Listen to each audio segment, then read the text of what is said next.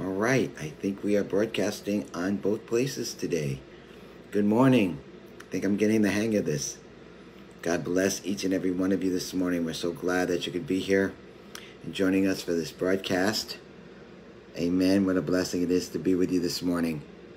Yeah, my name is Henry Falcone, and from Flame of Fire Ministries. And what a blessing it is to join with you this morning, be with you. Got my heater on in my room, my little heater, because it's a little chilly out here in Florida. I think it's like 41 degrees. It'll warm up. I'll probably be sweating by the time the end of this broadcast comes. But anyways, what a blessing to be with you this morning. Good morning, Katie. Good morning, Carrie. Glad that you could join us this morning. It is truly a blessing to be with each and every one of you. Oops, sorry. Yeah, there we go. What a blessing to be with you this morning. I just got to put the volume on mute here. There we go. This way I can see your comments. I think I've even figured out how to see your comments come up quicker and easier. So praise God, I'm learning. You know, this has been a journey for me in this techie stuff. And I'm just grateful for my son helping me, you know, to be able to understand it and learning how to work it and put it together. So praise God. Amen. Father, we just appreciate you this morning. We love you. We adore you. What a blessing it is to be here with you, Lord, and with your precious ones. You said many are called, but few are chosen. Few will pay the price, and thank you for allowing me to be connected with the few. And that as a few, Lord, we come before you. Lord, our prayer today is that we would know you. And we cry, teach us your ways, O God, that we might know you. That's our desire, Lord. We want to know you. Dwell with you. Live with you. Work with you. Abide in your love, and that your love would abide in us. Lord, that the world might see that we're your disciples by the love that we have one for another. The world may see that you have sent us as you sent Jesus by the love that you have for us. I thank you for making us a new wineskin and helping us understand what that is. And today, Lord, that as new wineskins we can drink your new wine as you're revealing the substance of what your new wine is for this age and for this hour. Lord, to stand in this hour that's upon the earth right now, even in our nation, we must be a new wineskin. We must have the new hard drive of your kingdom age. We must drink the new wine of your kingdom, which is your software, your updates, your applications, Lord, so that we can function together with you as an end-time people, as full-grown sons and daughters of the Lord, as a wheel within a wheel, that you can manifest your glory and your love and transform these kingdoms of this earth into the kingdoms of our God in Christ. We appreciate you so much, Lord. And we thank you for manifesting. Lord, I thank you for your manifested presence in everyone that watches this broadcast. I ask you to protect it, to watch over it, Lord. That your Holy Spirit, your angels will keep us connected. Lord, and today, Lord, that you would take this broadcast and bring it to whom you will. You know how to send it. You know how to bring it. You know how people can find it, Lord, and we just lay it into your hands that it will reach the right people, Lord. You're not sending me to everybody, but you're sending me to those, Lord, that you're sending me to. Those that have an ear to hear, eyes to see, hearts that want to understand what you're saying, Lord, to them and to us. So I thank you for that, Lord. To you be all the glory. For I know you do exceedingly beyond, Lord, whatever we could ask or think. And we give you all the honor and praise in Jesus' name. Amen. Praise God. Amen. Amen. Good morning, Lynn. Good morning, Katie. Good morning, Joy. God bless you. If you're joining us for the first time, let us know where you're from. We appreciate it. You know, we'd like to know if you're from what state you're from and what country you're from. And don't worry, I'm not going to send you 27,000 emails about supporting our ministry and work. You know, I don't do that. You know, for me, it's about relationship, you know, and covenant. And God who's, as God knits us to the correct body parts together, To those, we share with one another that information, and whatever it is that we need to share with one another out of the love of one another. I have no desire to build a church or a ministry in the ways that we've done it in the past, but God asked me to do one thing: to establish the kingdom of God in men's hearts, and that's what I'm trying to do on this broadcast by His grace. He asked me to bring them to me, He said, and that's what I try to do, is to point you, perhaps help you, as God is helping me, as God is teaching me how to find Him, how to know Him. I think I shared with you some of my favorite scriptures are from Proverbs 8:17 and 21. You'll hear me quote them all the time. But the Lord says, I love them that love me, and those who seek me early and diligently, they shall find me. I love that, don't you? That God loves those that seek Him. He's a rewarder of them that diligently seek Him. That's what Hebrews 11 says. And then in verse 21, He says, to those I love, I cause them. I love that. I cause them to inherit.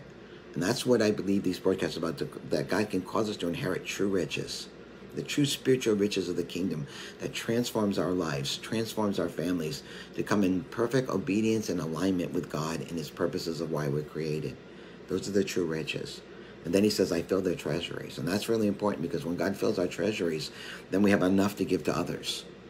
And how many of you want that? You want to have a spiritual substance left over that you can give to others. Amen. Good morning, Viola, Katie. God, thank you for joining this morning. That's what we desire.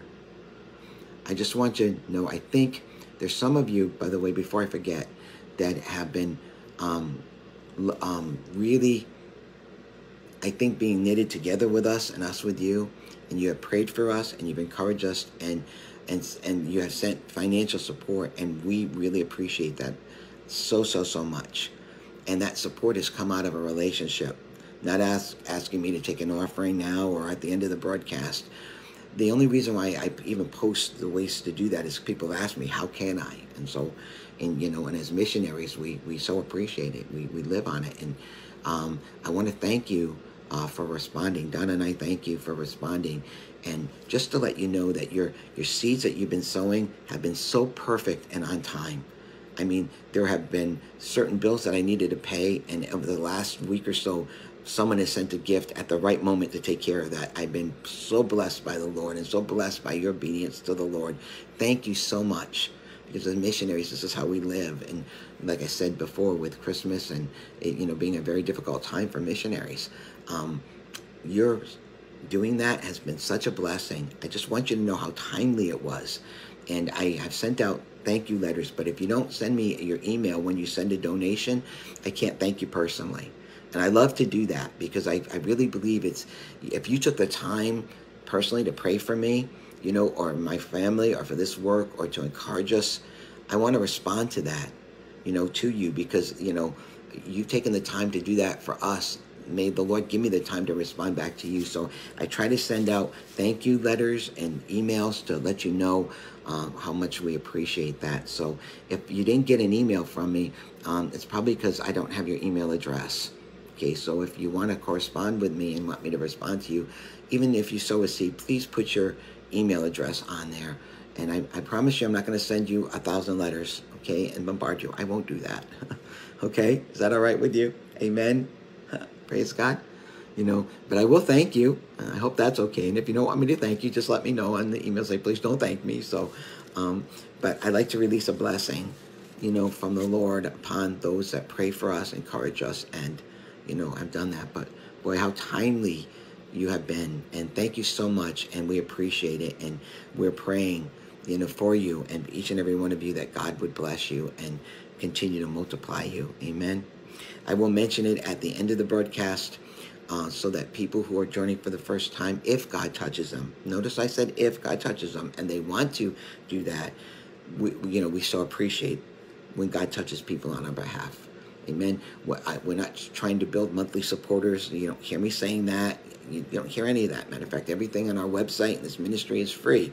It's copyrighted, so I do ask you just to ask me, but we want you to use the materials to teach others. If they're a blessing to you, we want the books to be a blessing to you, the music to be a blessing to you, and that you can use for that. So, freely you receive, freely give. But thanks again from the bottom of our hearts, and we thank you for remembering us. Thank you. Now yesterday I shared with you about the Mount of Transfiguration, and about the substance of that new wine and what happened on that Mount of Transfiguration. So I'd like to go back and start there today in Mark chapter 9. There is such a presencing of the Lord in this room with me this morning. As I get up in the morning and just wait in the Lord. And one of the things I learned from my spiritual father is, and I try to practice this as much as possible, is that when I come, I just sit in my chair and I put up my hands like this and I just wait for him. And I acknowledge him. I acknowledge his presence. I thank him and I let him know how much I appreciate him. And I tell him those words I appreciate because, why do you say I appreciate you? Because to me, that's the highest form of love, when you can appreciate the value of something or someone. I love my wife, but I appreciate her greatly because I love her value, because she adds so much to my life, my children, and I appreciate them. And you, all of you, I appreciate you.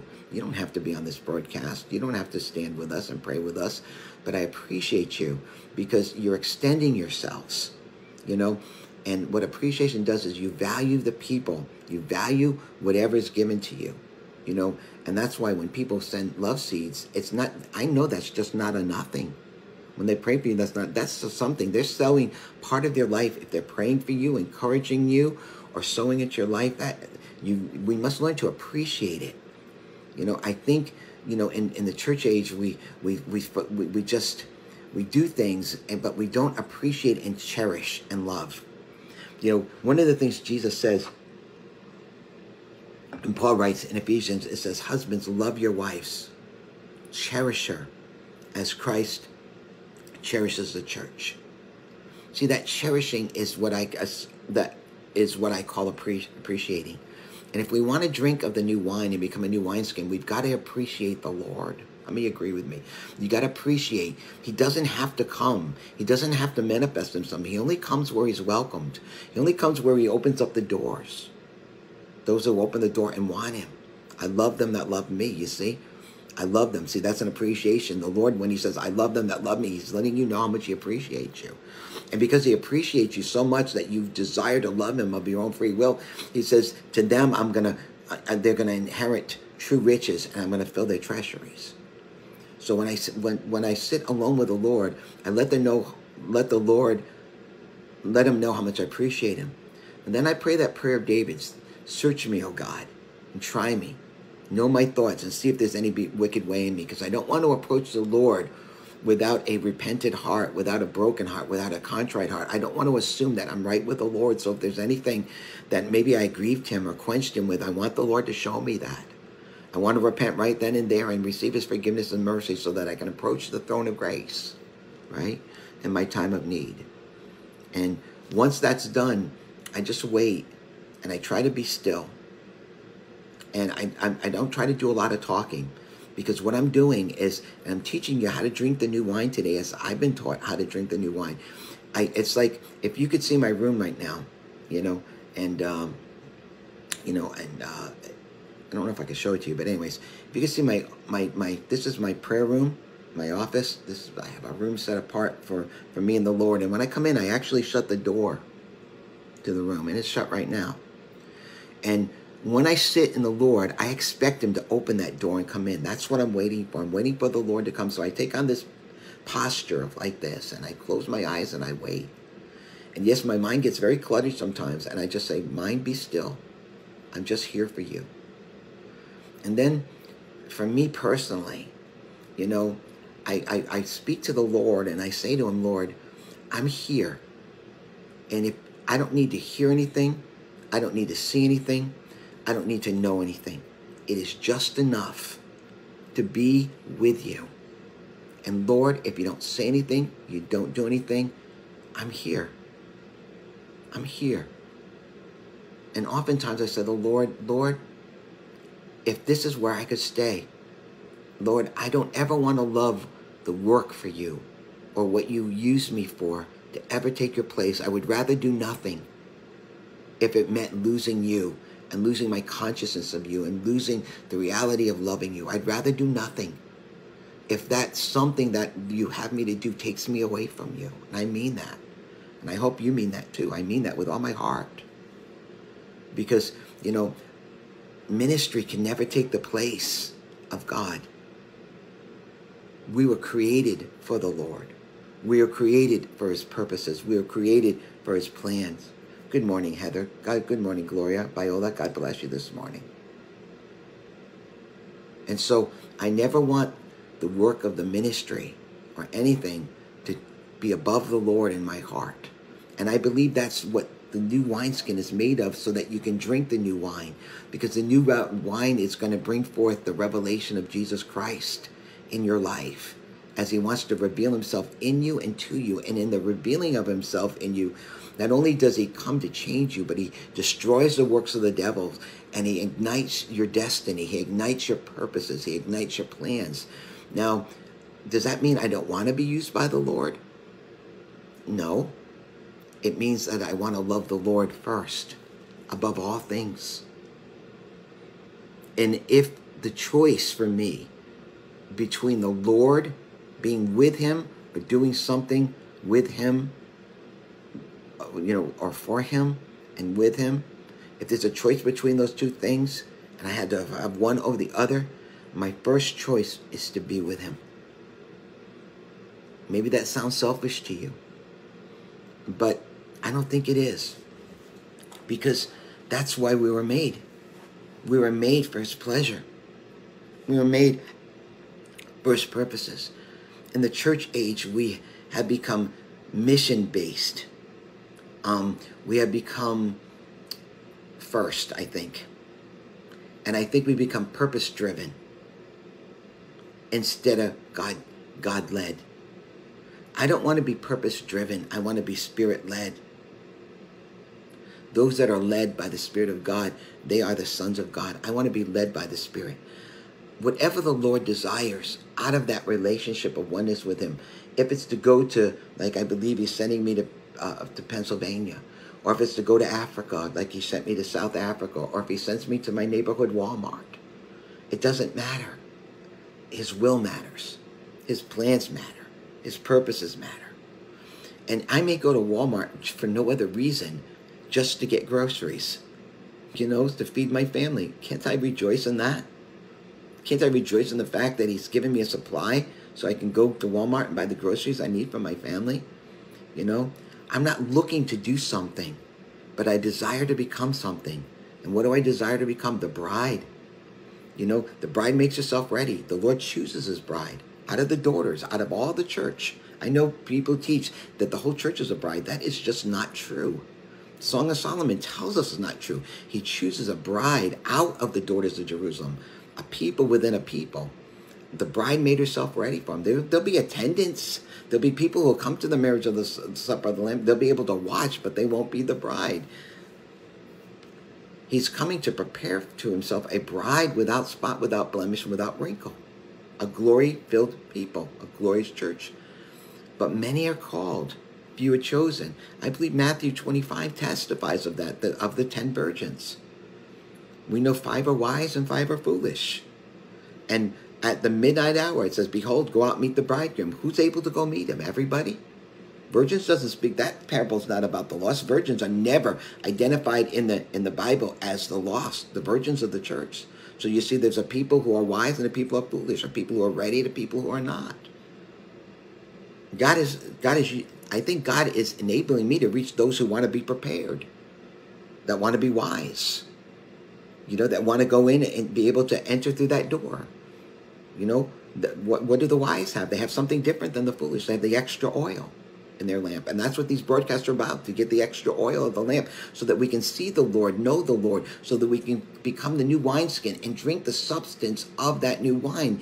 And if you are the wise virgin, you go behind that door, and you're able to drink the new wine of the kingdom. And that new wine allows us to understand and cooperate and work with God in his end time purposes. That's why the kingdom age message is so different than the church age message. The church age message is a message of salvation, and thank God for that. and being baptized with the Spirit and the gifts of the Spirit. We all came from that. But the church age message goes from the book of Matthew to Jude, to the last book of Jude, or is it Jude? Yeah, it's Jude. Jude's the last book. The church age, the kingdom age, begins in the 66th Bible, 66th book, a completely different book, put at the end of the Bible, that explains the secrets and the mysteries of God's finishing work in your life, in his people, Revelation 1 through 5, and then how the Lord is going to transform the kingdoms of this earth and the entrance of a seventh day, the millennial kingdom of the Lord. We know there's going to be another prophetic day of 1,000 years. We know something's going to happen after that 1,000 years. The enemy's going to be let out for a little time, and then he's going to be thoroughly, totally annihilated, and everybody, after that, whatever happens after that 1,000 years, there'll be a final completion of a new earth, a new heaven, not a new planet, just a completely transformed earth by the pure holy love of God and the pure. And I believe at the end of the seventh day, after tasting the day of the Lord, I guess there's one more choice for people to decide whether they want the rule of Christ or not, the rule of God or not. I don't understand it. That's all I'm reading in there. But we know that when that's finished, the Lord comes down. The Lord establishes his permanent government in Revelation chapter 22, where that bride comes down as a New Jerusalem city, God's governmental reign. And in that governmental reigning people, that New Jerusalem city, there's no need for a sun or a moon, because the Lord's light will be everywhere. And in that day, he says, I will be a God to them, and they shall be my people. That's the finishing. That's the completion. And the book of Revelation is the finishing work of the Lord. Remember, on the seventh day, he entered it and he rested from all his works.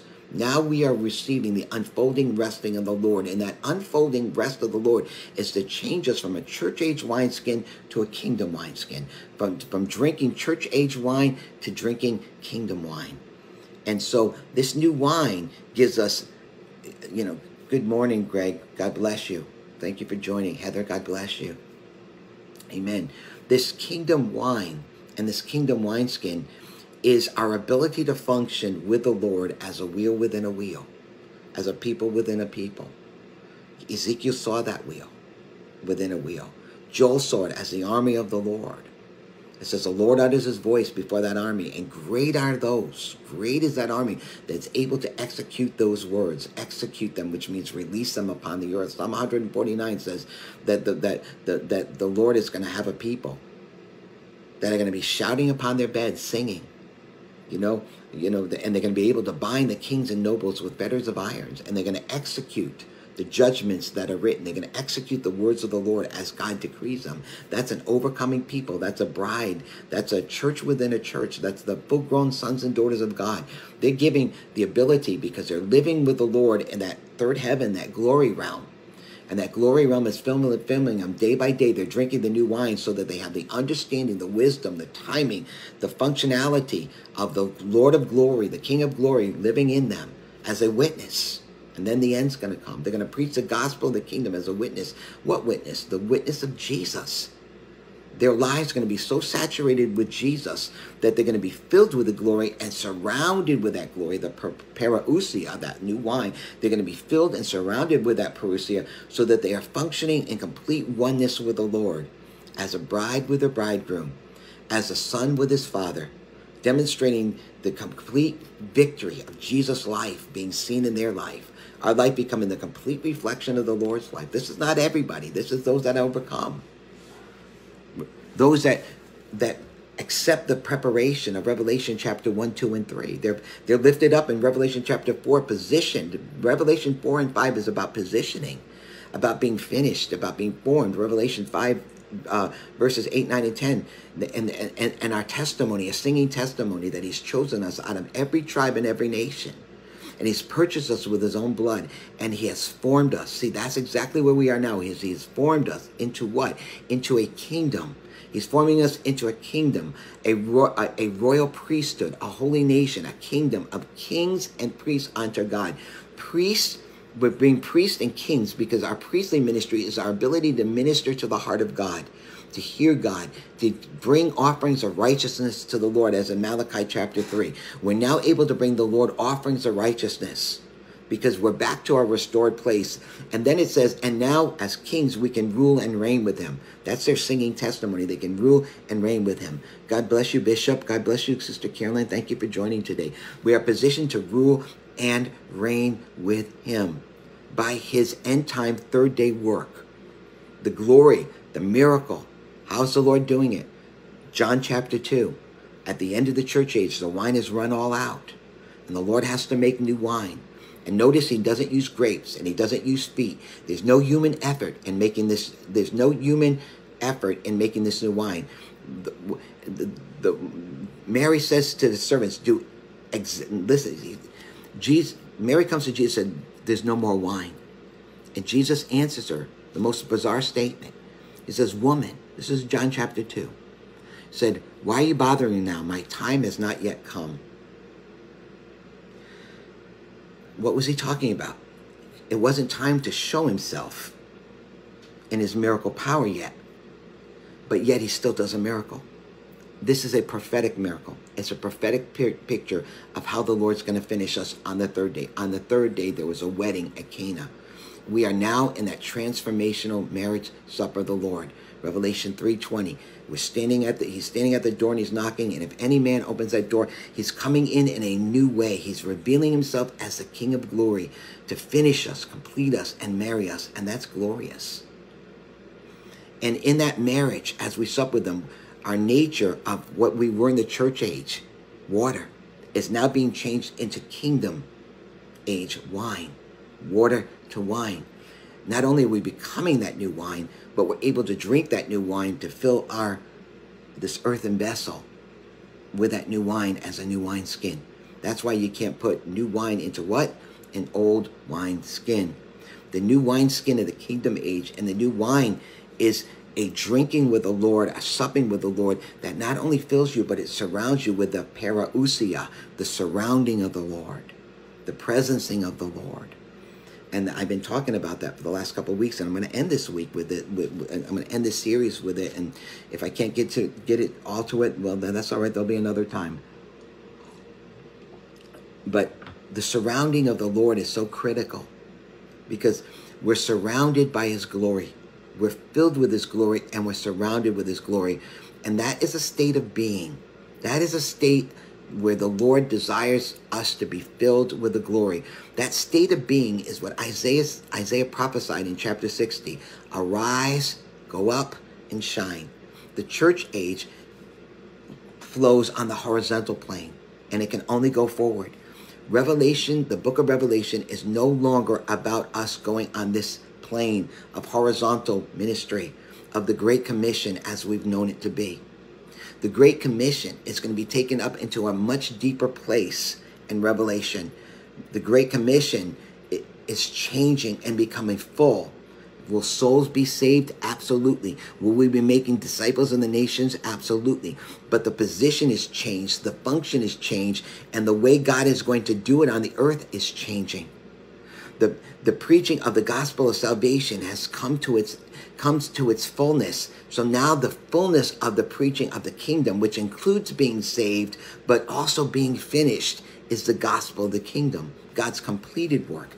That's why it's so important for us to understand Revelation chapter 1, why Jesus doesn't reveal himself to John, as when he hears the voice of Jesus as a war trumpet, he hears it differently. Why John? John was a beloved of the Lord. If anybody should have known Jesus and recognized his voice, wouldn't it be John, the one that put his head here? Wouldn't it be? But when John hears this voice, he doesn't recognize it. It's a voice calling. See, that's really key. It's a voice calling.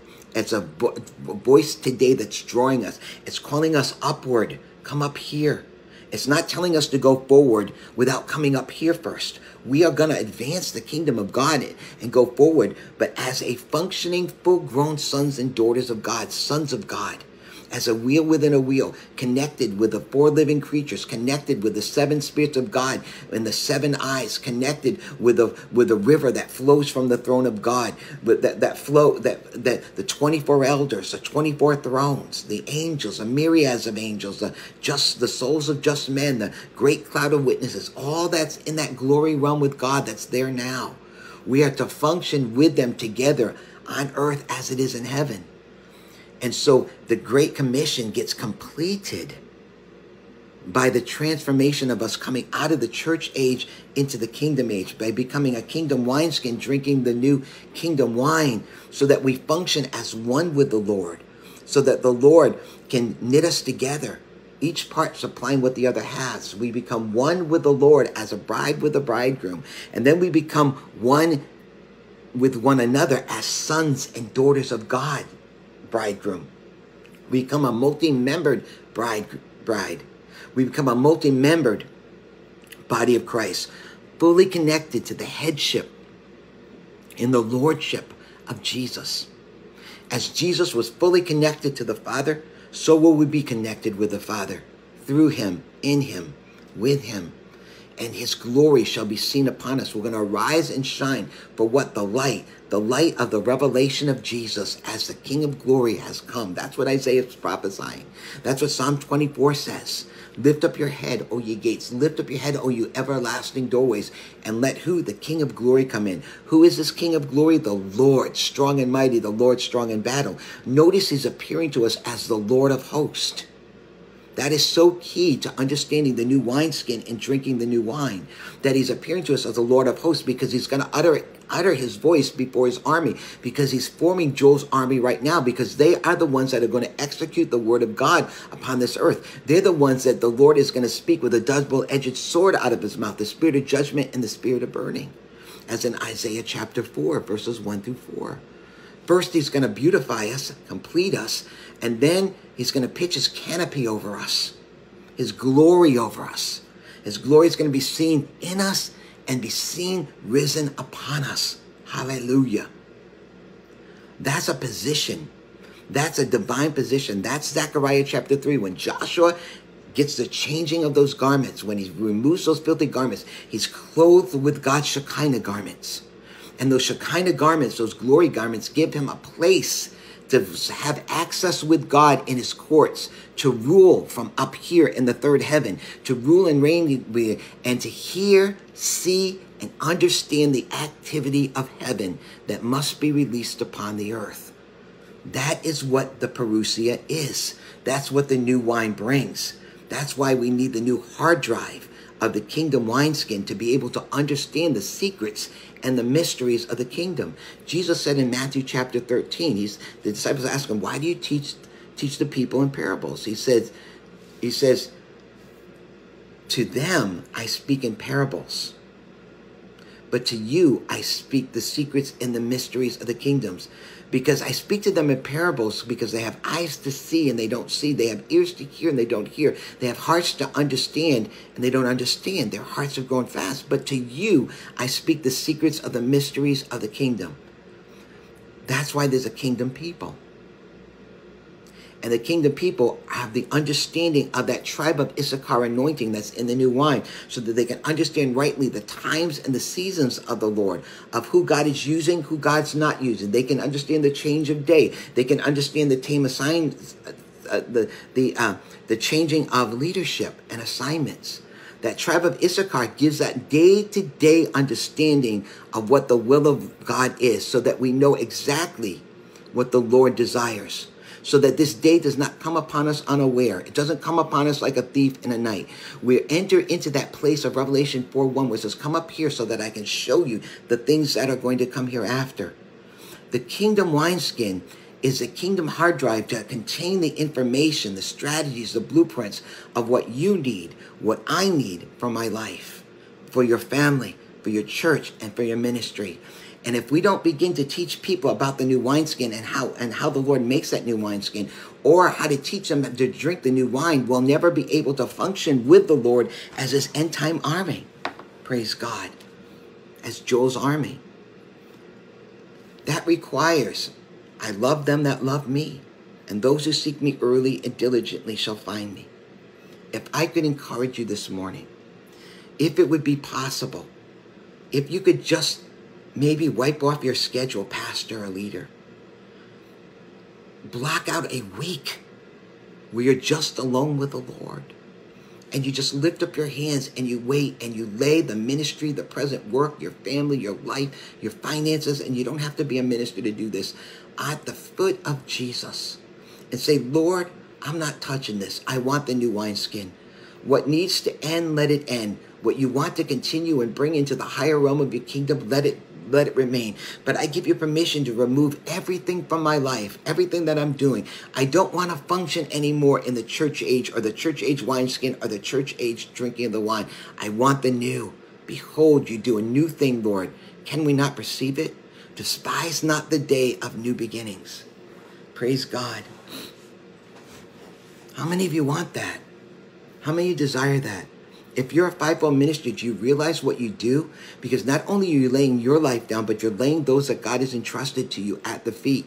And now you're allowing the Lord to take you up into a higher realm of glory, a higher realm of understanding. So what? So that you can feed God's people the true word of the Lord for this hour. You can prepare them. Instead of trying to get them saved and unbackslidden every week, you can prepare them for what's coming.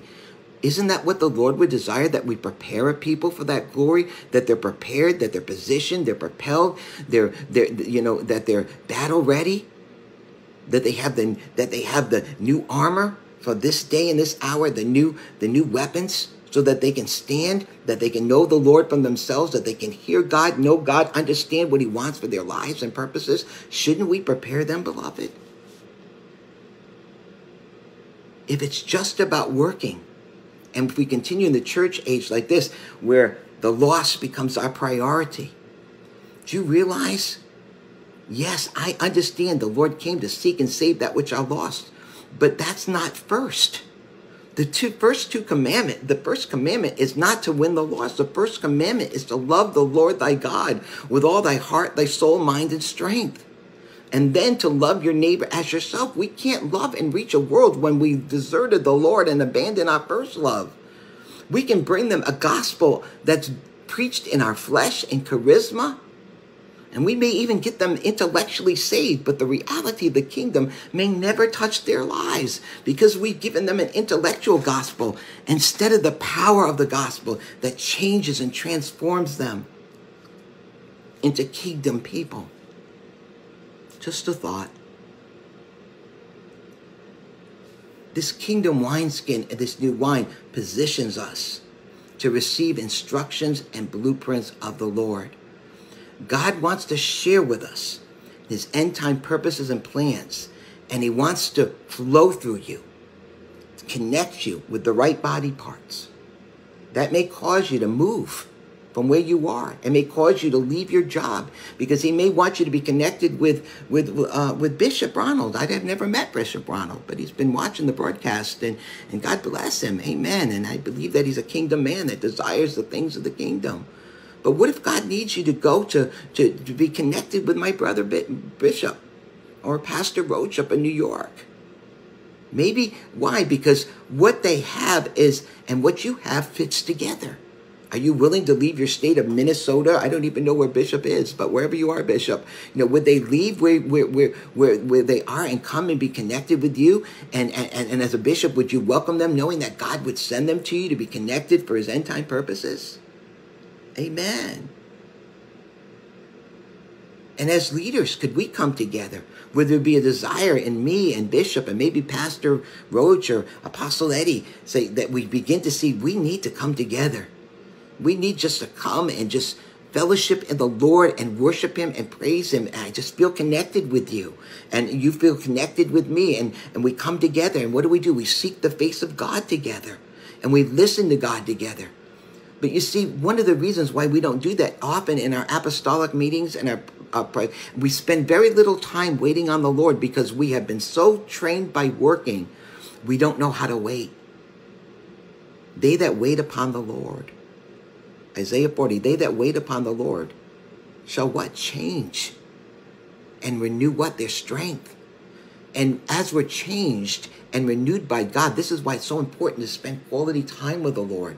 That's why I said I just wait and I don't say anything. And I let the Lord know that he doesn't have to do anything. And there are times I don't feel a thing. That doesn't mean God didn't change me. That doesn't mean that God's substance wasn't deposited in me. It's just that he didn't choose to tell me what it was, but he chose to deposit it within me, and it will come out when it needs to come out. It will manifest in my life when it needs to come out. I don't need to know everything. I don't need to see anything. I just need to know what I need to know. Middle Georgia. Well, we're not too far apart, Bishop. Praise God.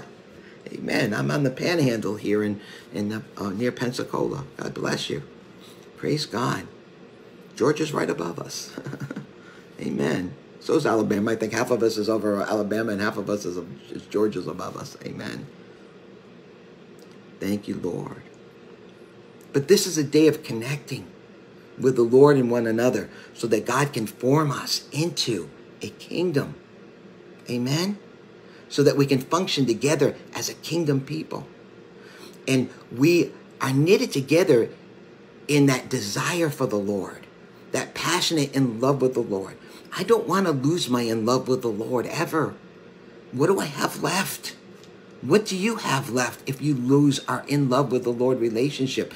And that's exactly what happened at the end of the church age. The church at Laodicea lost its first love, and yet their works are numerous and even greater than when they started. They even tried those who say they're apostles and are not, and you would have thought that would have been enough. But Jesus said to them, nevertheless, I have this one charge against you. You've deserted me. You've abandoned the love that you had for me at first. He doesn't stop there.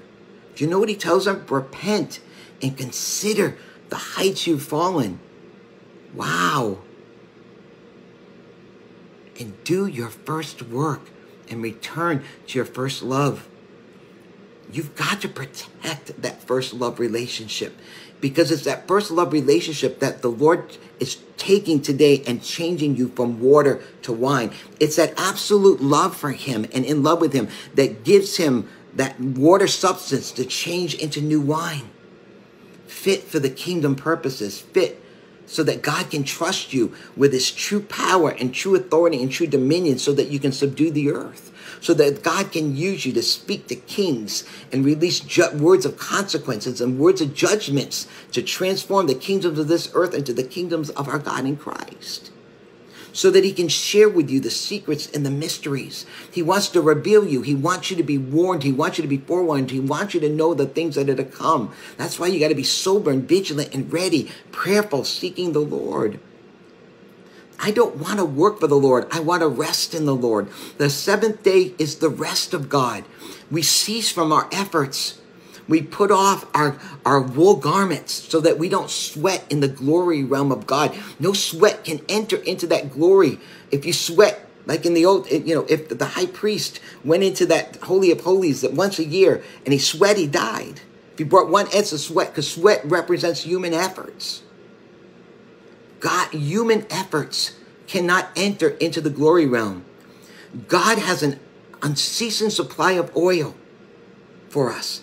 In the church age, we have mixed that oil of the Spirit with the oil of man and religion. In the church age, it's by might, it's by power, and the Spirit. It's mixture. It's by might, it's by power, and by Spirit. That's why when Joshua gets removed, those filthy garments, and God brings a word and shows Zechariah the two lampstands and those unceasing supply of oil and those two olive trees. He asked him what this is. He said, what is that oil? He says, you don't know what this is? Notice what he says, and this is a kingdom word. He says, it's not by might, which is in the church age, my own efforts. It's not by power, which we do in the church age, but by my Spirit, says the Lord. That's why those that are led by the Spirit, amen, are the sons of God. Those that are led by the Spirit of God are the sons of God. There's no mixture. We're in the time of the God removing the mixture of the flesh and spirit. And that is what you have to seek the Lord after. So when you're sitting in that alone time with the presence of the Lord, you begin your body begins to change to become a living sacrifice for the Lord because you desire him. Your body changes, and now you're presenting to the Lord your body as a what? As a living sacrifice. Now Hebrews chapter 9 and 10 can become a reality. Hebrews chapter 10 can become a reality in your life, where Jesus said, "Here I am, Lord, coming to do your will, a body you prepared for me. Here I am, Lord, coming to do all that you wrote in your books about me. Here I am, coming to do your will." I said this before. Oswald Chambers writes in his book, My Utmost for His Highest, a child of God never has to ask what the will of God is. A child of God is the will of God. I didn't understand that in my early days in my walk with the Lord, but I understand it now. Good morning, Tony. Thank you for joining this morning. What I understand it to mean is that when I am one with the Lord, married with the Lord, I exist for only one purpose. My life is to demonstrate the will of God on the earth. My life is to be a reflection of Jesus' life, who only came to do the will, the one who sent me. Jesus said this, "As the Father sent me, so I sent you." Our sending was to be sent, not our own power, not in our own strength, but in the power of the Holy Spirit. That's why our words that we preach are not in the wisdom of man's wisdom, but they're supposed to be spoken in the power. And I hope that's what I'm doing. I'm speaking the word in the power and the demonstration of the Holy Spirit, that this word that I'm sharing with you today are spirit and life, and they're going to the depth of your innermost being, not to the surface, but to the depth of our being, because they're transformational, they're life-changing, and they need to be, and they must be. Because that's what changes the church age wineskin into the kingdom wineskin, so that we can drink the new wine of the kingdom. Now I want to go back to Mark chapter 9 again, so that I can show you what this parousia looks like. And and how this glory is going to be seen risen upon us. Because when we look at the Mount of Transfiguration, this is a prophetic act of the end times.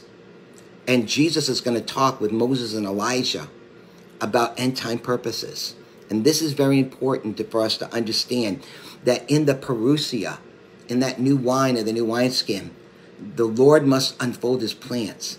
The Lord must unfold his purposes. The Lord must unfold his desires within you as lightning. He's going to speak command words to you that he's going to release through you on the earth. That's going to sound like thunder. The thunder shows you gives you the sound of the power that's speaking it.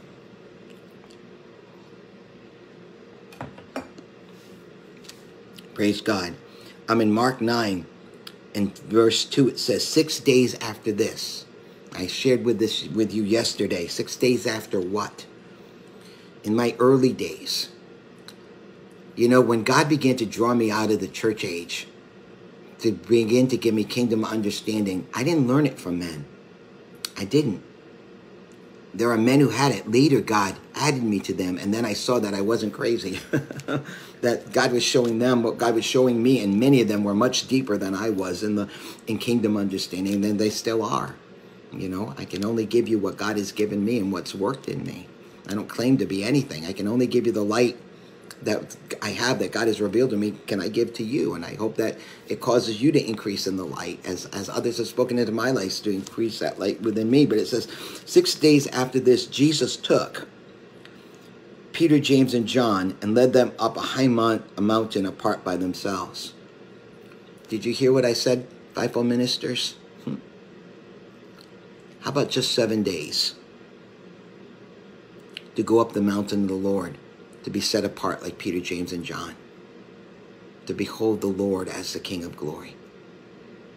Maybe a time where you can lift up your heads and allow the King of glory to come in, the Lord strong and mighty, Lord strong in battle, to receive the new plans, the new strategies, the new wine, the new software, the new apps, the new downloads, the new updates that you need to continue on your journey with the Lord, so that you lead God's people upward together, so that you can go forward with heaven and earth together as one with the Lord. Notice what he does. He took them on a high mountain. Who can ascend the mountain of the Lord? Psalm 24. Notice it's always going up. It's very interesting. In Matthew 10, when Jesus chose the 12, what did he do? He took them up the mountain, it says, that they might be with him. He took the 12 and he brought them up to the mountain to be with him, and then he chose them, and then he sent them. Notice they had to go up before they were sent out. In the church age, we get them saved and we send them out, and they never learn how to go up. That's what the kingdom, this transition is to restore that going up. Come up here. That's what Revelation chapter 1 through 5 is all about, is to learn how to dwell with the Lord in the Spirit, meet him in the air, where he can finish us in Revelation 1, 2, and 3. The message of Revelation 1, 2, and 3 is change, repent, and overcome, so that you can come up into the higher realm of God's glory realm in the third heaven, and Revelation 4 and 5, to be formed into a kingdom of kings and priests of the Lord. I've said this, that the first 5 chapters of the book of Revelation are where we are right now. It's the spiritual Pentateuch that prepare us for all the unfolding events that come after Revelation 6. There's a preparation of a people that will be overcomers, that will be able to sing. And so he brings them up. And on this mountain, we are going to see the parousia, the surrounding of the Lord. This is a prophetic picture to us of how God is going to lead us and guide us and show us the things that are to come in relationship. And that's why, notice where he shows himself. Notice where he takes them to show his glory. He doesn't show it down here. He doesn't show it out in the forest. I'm sure there are places where the 12 of them were alone where he could have done this, but he didn't. He deliberately takes some of them, a people within a people, a church within a church. Why? Weren't the other 9 qualified? Of course they were. This is a prophetic act. It's a prophetic word. It's a kingdom word to show us that out of the daughters of Jerusalem, the Lord has a bride. The Lord has sons that will desire his kingdom and love him, that he can take up into a special place of visitation with the Lord. This is a special place of visitation and habitation that's going to prepare them to become pillars in the kingdom of God. This positioning, Peter, James, and John, positions them that after the Lord dies and rises again and sends down the Holy Spirit, Peter, James, and John become pillars in the temple of God. I believe because of what they saw and what they experienced, and this revelation, this experience, prepared them for the greater glory of Isaiah 60. Thank you, Lord. Hope this is making sense to you. Amen. Praise God. Now, 6 days after this. Why 6 days? Because from Adam to the year 2000 was 6 prophetic days. First Peter says a day is like 1,000 years, and 1,000 years is like a day. We've had 6 prophetic days. 6 days after this, which means there's a time after the 6th day that of transition as we enter the 7th day. We've been in that season for quite a while now. Okay? But that door is about to shut. The 6th-day door is about to shut. And where we are when that door completely shut is going to determine our position for eternity. In Ezekiel 44, the Lord talks about the sons of Zadok, their position before the Lord. Okay? Because they stayed true to the Lord. They were the tribe in the midst of the tribes of the Levites. And when people stopped giving tithe and offerings, okay, the Levites deserted themselves, and they hired people to take their place so that they could take care of their own lives, their own ministries, their own finances. But the sons of Zadok, one portion of that tribe stayed, and they would rather die than leave their post. They didn't serve the Lord for money. There was a separation amongst the Levites of those that served the Lord for money. As long as they were provided for, they would stay and take care of the Lord. But in their absence, they allowed foreigners and strangers to come and touch the holy things of God, and that was not good to the Lord.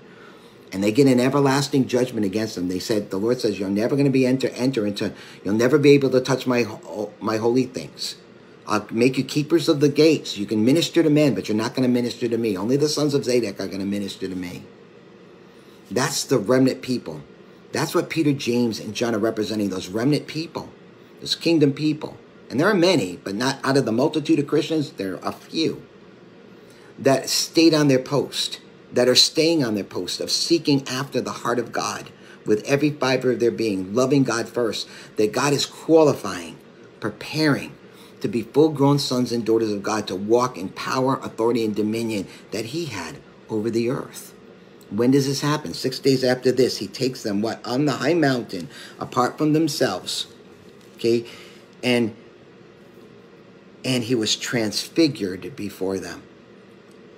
That means he was changed before them. Why do this? Why show this? What does this have to do with God's end times and his parousia? This is a prophetic picture of glory. He transfigured before him. And I ask people this question: did he do this as the Son of God, to show himself as the Son of God, or to show himself as the Son of Man? And most people say the Son of God. I say no, he did not. He did it to show himself as the second Adam, as the Son of Man, of what the glory of God looks like when he fills the temple. Oh yes. Do you remember when Solomon finished the temple? What happened? The glory of God came and filled that temple. And what happened? The priests were not able to minister. They all fell upon their face because the glory of God was so glorious, they could not even minister. That's what the parousia brings. We felt that Sunday. I hope you got a chance to watch the gathering from Sunday morning on our YouTube page, or even on our Facebook page, because I could not even minister. The parousia, the surrounding glory, was so strong that I haven't changed from it. It's still lingering, and I'm still staying in it and still abiding in it. And so are you, because that glory is to remain. It's not to leave. That glory is to stay. That glory is to remain. That's what you got to understand. The glory remains because it's that glory that's going to transform things. Every place glory touches is changed. Every place glory touches is transformed. How is God going to change your family? By glory. How is God going to finish your children? By glory. How is God going to change the earth? By glory. That glory of his pure, holy love. It's going to burn up everything that's not love, everything that's hindering, everything that's kept us in bondage. For this purpose was the Son of God made manifest. Look at, he's being made manifest right here, that he might destroy what? The works of the devil. And he's doing it by fire. Refining fire full of soap in us. But as that fire refines us, that fire comes out of us as glory. Transformational glory. The Lord told me 2020 was a year of transformational glory. I never expected it to look like this, but as I ended the year, now it made sense of what I saw at the end of 2019 is now fulfilled at the end of 2020. God has done exactly what he said. And boy, what it took to get us there, huh? A pandemic, an election, all this stuff going on. All the suffering everyone's gone through. But the word of God says if we suffer with him, we'll be glorified with him. Now, this glory, he did this as the Son of Man, as the second Adam. This is what the glory looks like when it fills the temple. But that glory they had seen. They had watched Jesus. They had been with Jesus. But now Jesus wants them to see something greater. He wants them to see this parousia. He wants them to see the glory that's going to be seen, risen upon them. He wants to show them how it's going to feel, how it's going to change the atmosphere around them. That's why we become atmosphere changers. That's why what we're about to be released in and filled with and going with is going to pull down principalities and spoil them powers over nations. Why? Because of what we're carrying changes it. What we're bringing changes it. We don't change it. The glory of God changes it. Because where that glory is, the enemy can't stay over nations, over cities, over stuff. And God in that glory will execute his judgments and release his words of consequences to pull it down. Because we're going to be a glory-filled people, changed by that glory. From one degree of glory to another, as we behold that face as in a mirror, we who do it are constantly being transfigured. That's what the word means, transfigured by that glory, from glory to glory.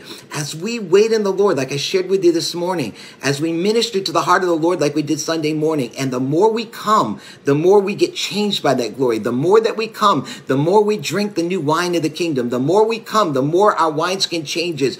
And as our wineskin changes, our influence influence expands. God's influence, his glory, his territory that he trusts us with expands. He enlarges our stakes and expands our borders because we're carrying something. We're carrying that glory in an earthen vessel.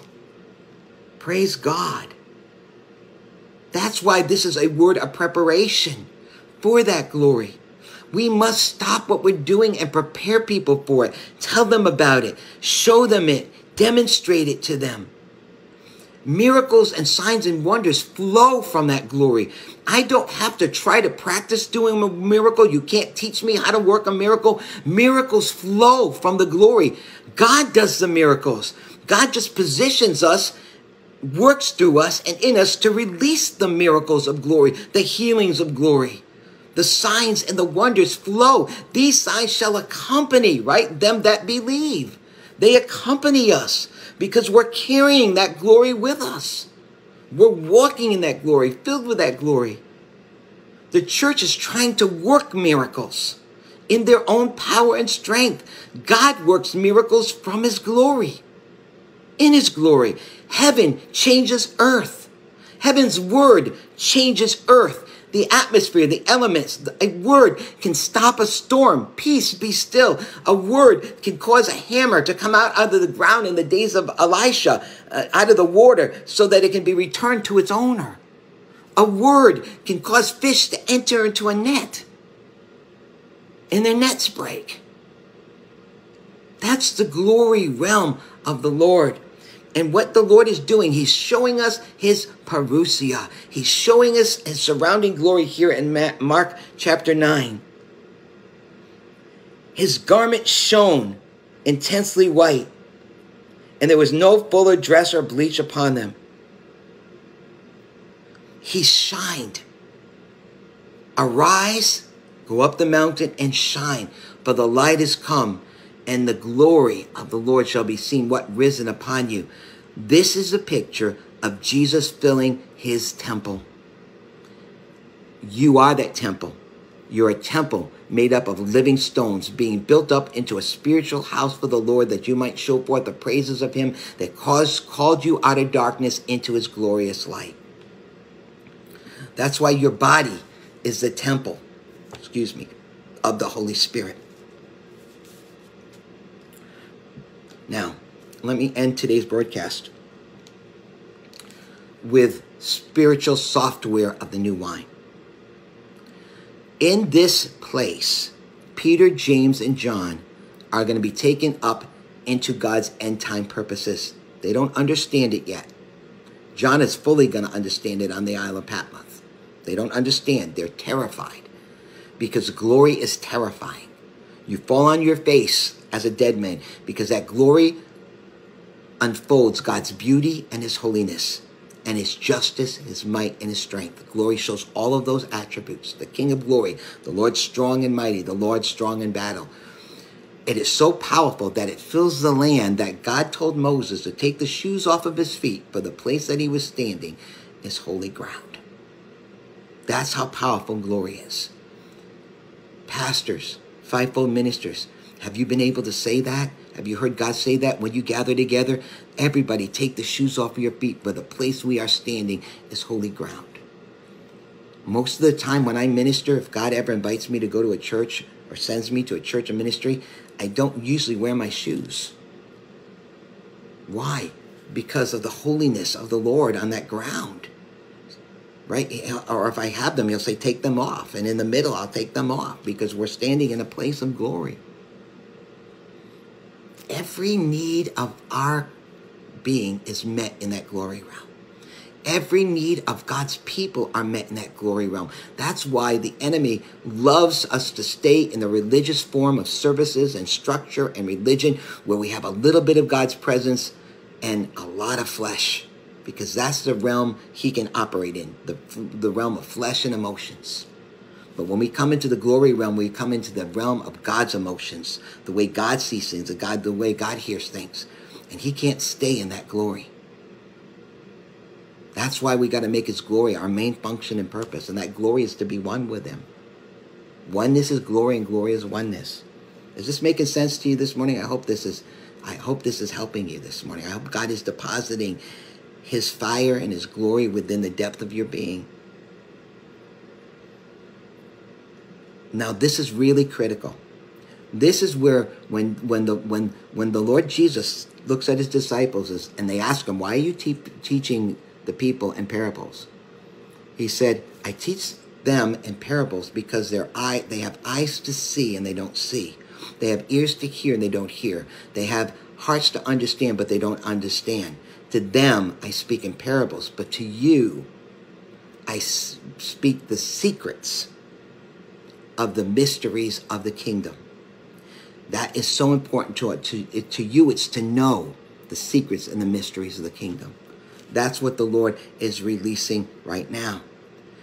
On this mountaintop, the Lord appears in his parousia. And in that parousia, heaven and earth meet. And Jesus talks to those who are in the third heaven, Moses and Elijah. This is a third heaven picture manifesting on the earth. This is a third day picture of the glory realm now being seen on the earth realm. And in that glory realm of this parousia, the surrounding of the Lord, Jesus is able to communicate with Elijah and Moses on the earth. Peter and James see it. Where is Jesus standing? He's still on the earth, isn't he? He's still in his earthly body, isn't he? And yet, in that glory realm, when that glory shines out and begins to fill the atmosphere around him, look what it does. It causes Moses, this is so powerful, and it causes Peter, James, and John to see into the glory realm of what Jesus is presently doing on the earth as he's speaking to Elijah and to Moses. Elijah, and Moses.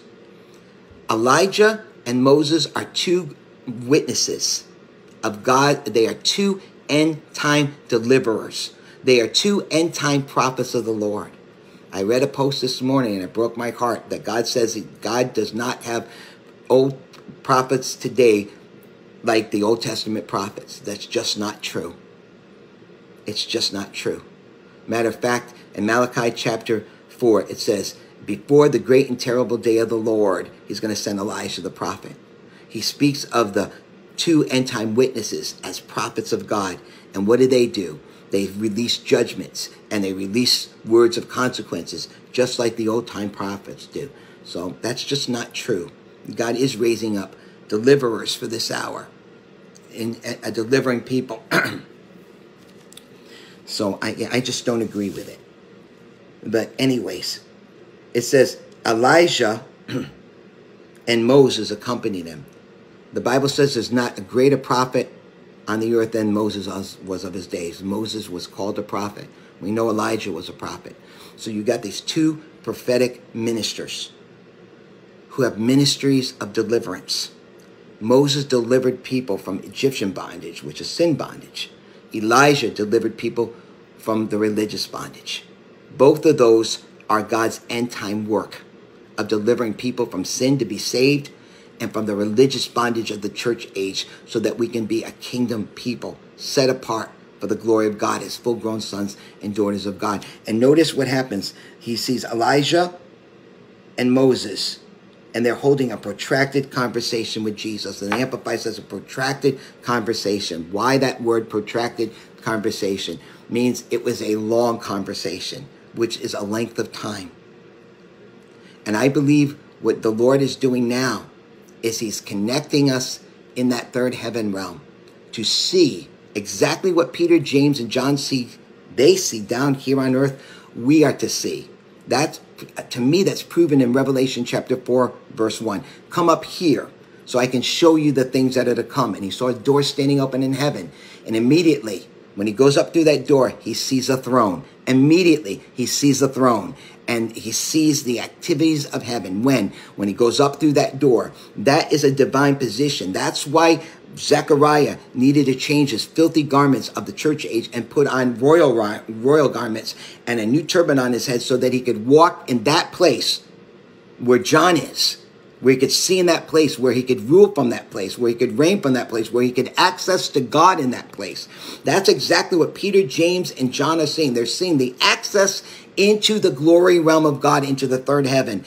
And they see Jesus having a protracted conversation in heaven, with them. And I believe, and I could be wrong, but they were talking about this day and this hour. And Peter, James, and John, who are not quite ready to understand what they're seeing right now. And Peter took up the conversation saying, Master, it is good and suitable for us to be here.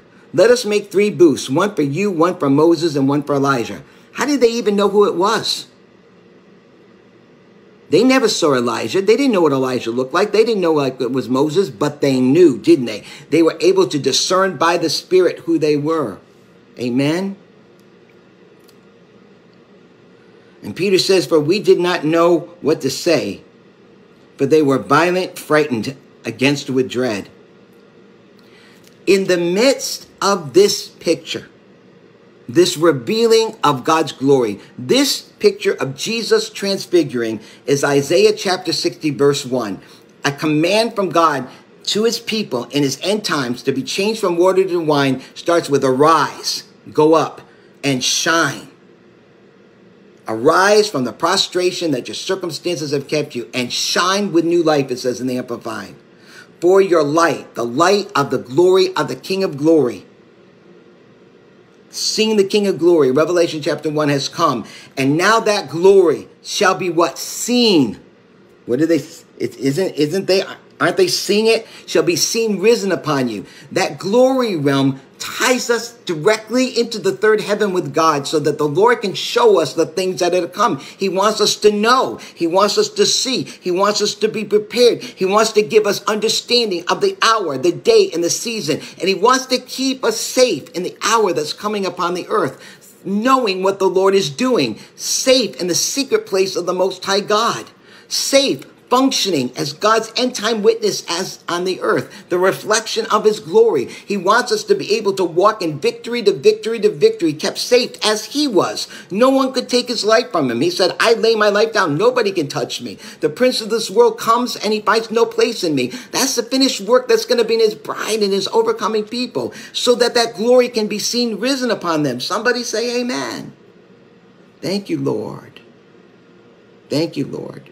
If you're just joining us, I hope you go back to the beginning and you hear this whole broadcast. I got to wrap up now. I got just 2 minutes to wrap this up. Thank you, Lord. Now, this is important.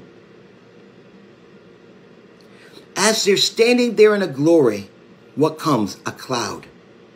The same cloud that came to meet the children of Israel on that mountain. When God began to speak out of that mountain, they fled and they went away. And they said, Moses, you listen to God. We will do everything God tells you to do. But we fear for our lives. And that broke God's heart. He wanted to have such intimate fellowship with them. He wanted to reveal himself to them as he revealed to Moses. And they rejected him because of their sin and their conviction. And they fled from him. But Peter, James, and John are taken up to a high place where they're afraid, but they don't run away. They said, it is good for us to be here. And that's what we should say. It is good for us to be here, Lord. Not run away from the glory. We need to run to the glory of God.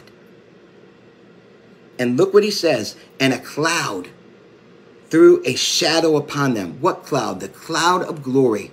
The cloud that leads them by day and the fire that comes by night. And out of that cloud, they heard the voice of the Father audibly. They heard the audible voice of the Lord audibly. They were positioned to hear where they've never heard before. They were positioned to see, are you hearing me? Like they've never seen before. They were positioned to understand like they never understood. That is what the new wineskin is for. That is what the new wine brings. It causes you to see where you have not seen, hear where you have not heard, and understand what you have not known before. And that's why the Lord said, eye has not seen. Paul said, eye has not seen, ear has not heard, or has it even entered the heart of man, the things that God has in store for those that love him. That scripture is being fulfilled in our ear right now. Thank you, Lord. And what did the Lord speak out of that glory. One command. The same command that Mary at the wedding said to the servants, to the servants about Jesus. Mary looked at the servants and said, do everything he tells you to do. And she walks away. She spoke prophetically to the servants, do everything that he tells you to do. And then Jesus told them, and take these 6 clay pots and fill them with water to the brim. It was a command word. He gave the command, and then he gave a second command. Draw some out and bring it to the master of the feast. And we don't know how it happened, but on its journey, the nature of that water changes to wine, just like it's happening with you and me right now. We're being drawn out right now by the Lord, and we'll be taken to the master of the feast. And on the journey, we're being changed supernaturally by the Lord. But listen to the command that Mary spoke. Jesus said, woman, my time has not come yet.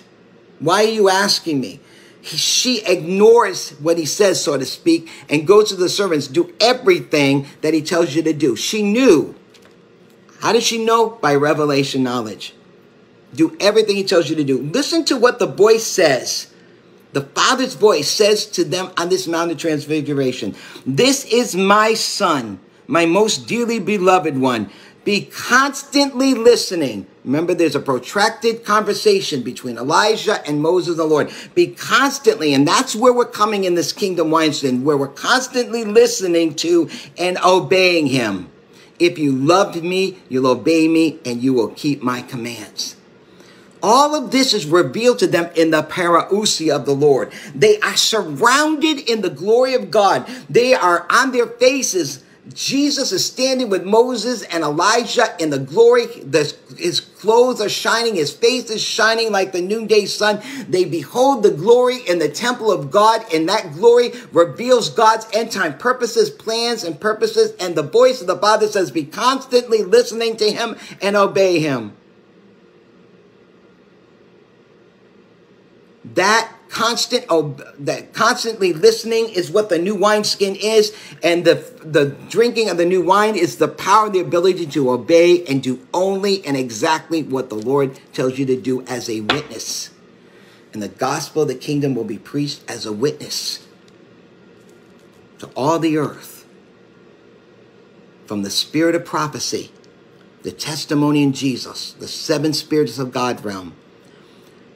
Here on this mount, we see the third heaven manifesting on the earth for Peter and James and John to see, to hear, to know, and understand, and get a word, a direct command of the Lord.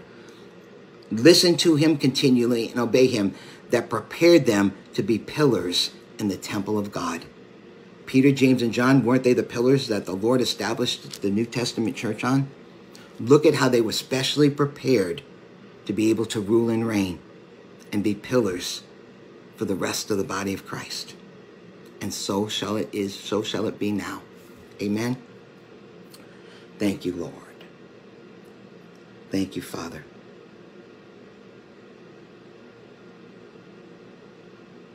I feel like the 2 men on the road of Emmaus. My heart's burning. Is yours?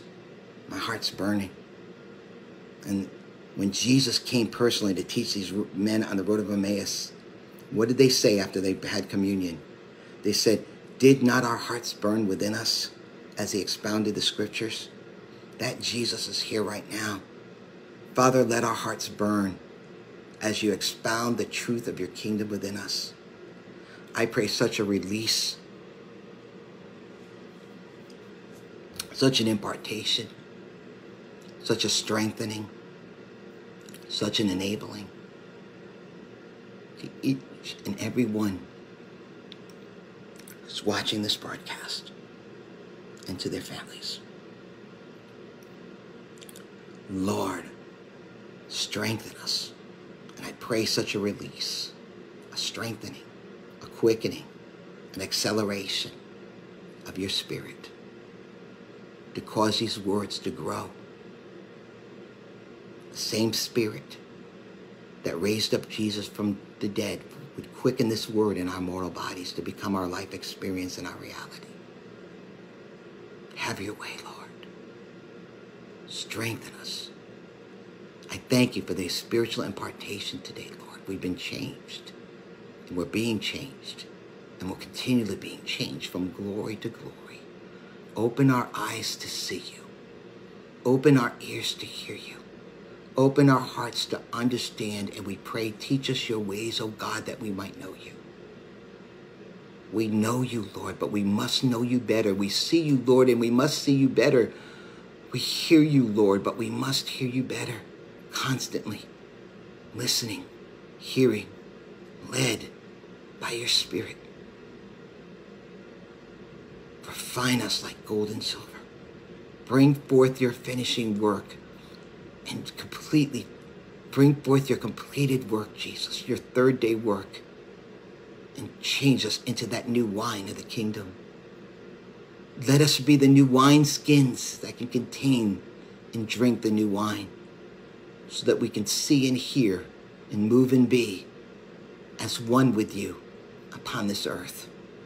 A people set apart for your glory, a wheel within a wheel, full-grown sons and daughters, a bride, a man-child, overcomers.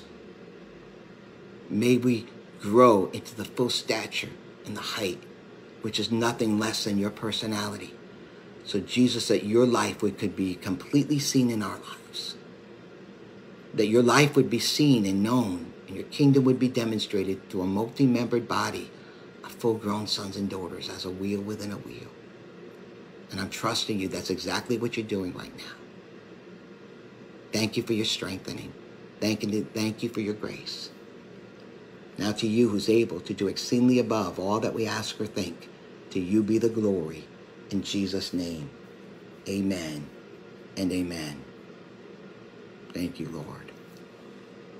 Thank you, Lord. What a good word for us this morning. It wasn't just a word. It was a life transformational encounter with God. That's how I see it. I hope it blessed you.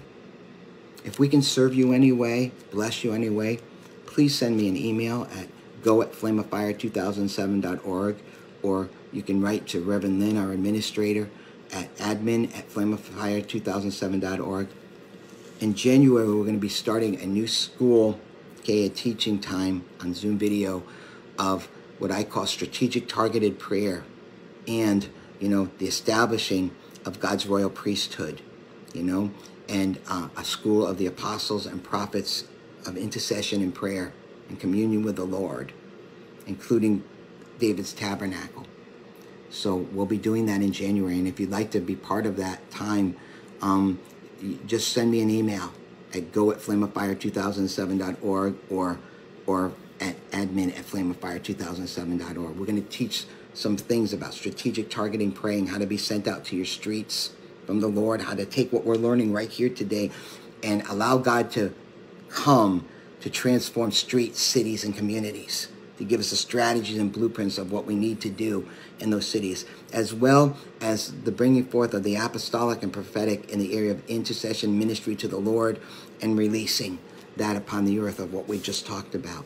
Hopefully we'll be doing that for those of you that want to be partake of that. Amen. I started the broadcast today thanking everyone, and I mean it. Thank you so much for all of you that have been sending words of encouragement, joining this broadcast. We so appreciate you, and I mean that. Thank you for watching. You don't have to do this every day, but you're coming, and I appreciate it, and that we can do this together in the Lord. I'm learning just like you. I'm no different. I'm no better. God is still working me. I don't even claim to be completed, but I know he's completing me like he is you. And it's an honor and privilege to be with the Lord and with you together. And some of you have asked, how can we sow into your life? And for that reason, I mention it, because people have asked me.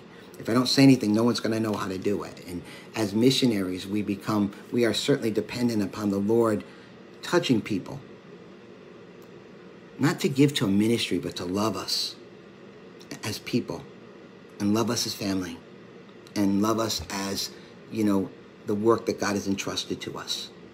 Out of that love and that knitting together by the Lord, God has people that he wants to touch on our behalf to help us, just like he touches us to help others on their behalf. And I know God has people, I call it the Philippian church, that loved Paul so much, okay, that they not only sowed once but twice, and they continually took care of him, made sure that he had what he needed to live and to do the work of the Lord. That's what my prayer is. I'm not looking for monthly sponsors or supporters. I don't even ask for it, nor am I going to send you 1,000 letters about it. But what I've seen is that God is touching people by that love. Ministers, sometimes churches and ministries, okay, that they're being touched by the Lord to pray for us, encourage us, and sometimes sow financially. And they ask me. So you'll see on our screen, okay, hopefully that Reverend Liz put it up there for you, how you can sow. We have a PayPal account. We have a website. If you go to our website, we have some free things for you. We have books of some of the things I'm sharing with you that are free downloads. We have music on there that are free. We also have a YouTube channel of music called Psalmist Henry Falcone. It's completely different music, and if you need music to spend in the time of the Lord in intercession, you might want to check it out. All right? But, thank you to those of you who are praying for us, encouraging us. we really thank you and appreciate you. And to those of you that are sending finances, especially this time of year, anytime's a big deal, but even now, because I know you have things to do and people may not be working with COVID.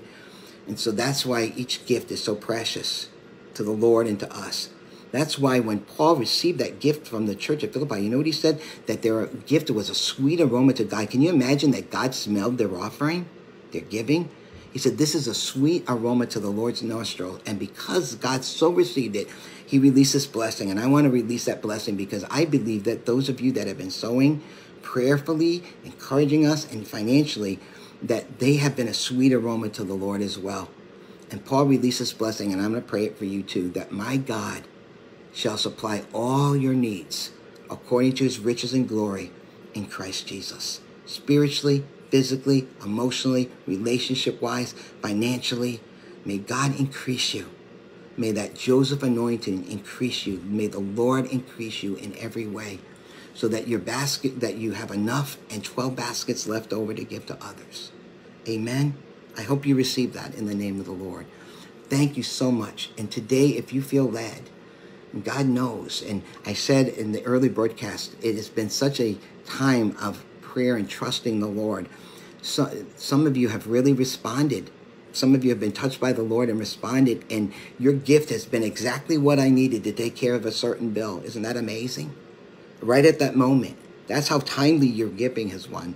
And so I thank you for that. I thank you for those of you that are listening and obeying the Lord, because, that's so sweet of the Lord and shows us the Lord's love so much, that he would bring at the right time, and you get that reward. Amen. Praise God. That's so wonderful. And we're all blessed together. Hallelujah. Well, we love you. Thank you for watching this broadcast. Okay. Hopefully, this has been a blessing to you. I'm trying to see if there's any other comments on here. Amen. Thank you. And thank you for remembering us. Thank you for loving us. And we love you. If we can serve you in any way, we're here. Lord bless you now. Have a blessed day. Bye-bye.